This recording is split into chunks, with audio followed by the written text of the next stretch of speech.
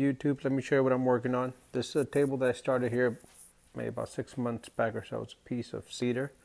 I put a couple coats of polyurethane right now. Let me kind of walk you down what I did. The inlay with some little turquoise. I crushed it and put epoxy and a little bit of resin in it, and kind of did that to a couple of the gaps. And I put a little bow tie.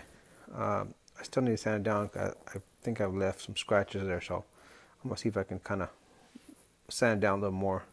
I didn't notice the scratches until I put the poly. I should have maybe wetted and see how it would look first, but oh well, that's how it goes. And I'm looking to put those pieces of brass there.